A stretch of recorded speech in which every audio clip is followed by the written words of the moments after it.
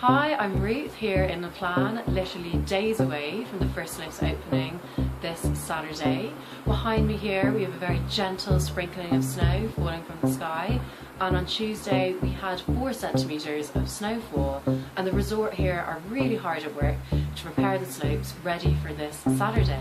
Due to the weather conditions here and for safety reasons, the glacier in Belcott will not be open from the 13th. However, there's still plenty to whet your appetite, as we have 9 runs here, such as the Boulevard Bridge, and 7 lifts will also be open, including the Boulevard, the Bergerie and the Coulassi lift.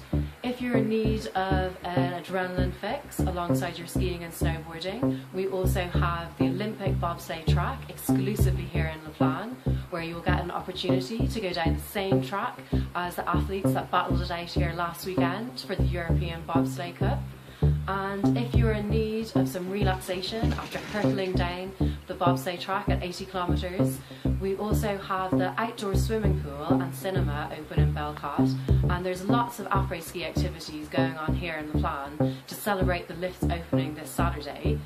Speaking of lifts, new this winter, the Coulassi lift has been expanded from a 4-seater to an 8-seater, and the €8 million invested in this lift will dramatically reduce your queue times, which will maximise your time in the mountains. So here's to a really fun winter ahead here in the Plagne.